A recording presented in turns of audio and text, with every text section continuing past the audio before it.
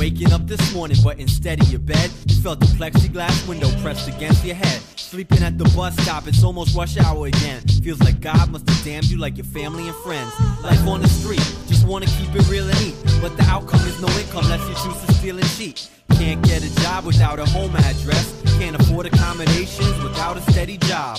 Longing for the days of a soft mattress and the times before people looked at you like a slob. When they look at you at all, half the time you could swear these pedestrians act like you're not even there. Eye contact makes them feel guilty, and they should. It's unfair. You just want a place to stay. Who needs to be a millionaire? Panhandling sucks, but it is what it is. So why should people hassle you for handling biz? And this is tough enough alone, but some are handling kids, but still dealing with demons from a Vietnam bid. His voice is people in this world with real stories to tell, and even in the summertime, it's still a cold day in hell. If you'll permit me to say so, sir, the subject is not an interesting one.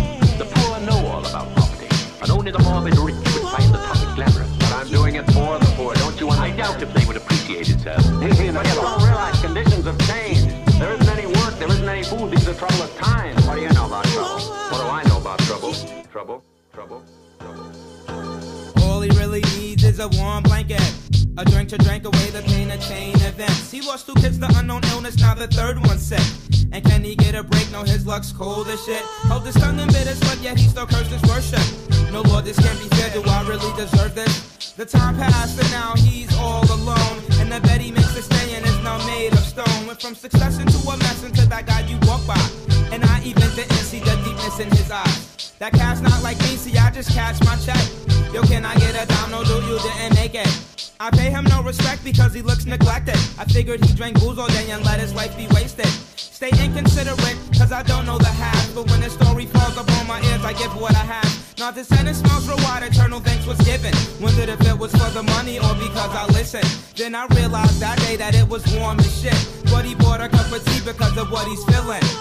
You see, sir, rich people and theorists, who are usually rich people, think of poverty in the negative, as the lack of riches, as disease might be called the lack of health. But it isn't, sir. Poverty is not the lack of anything, but a positive plague, virulent in itself, contagious as cholera. Well, you seem to have made quite a study of it. Quite unwillingly, sir. Will that be all, sir? Thanks.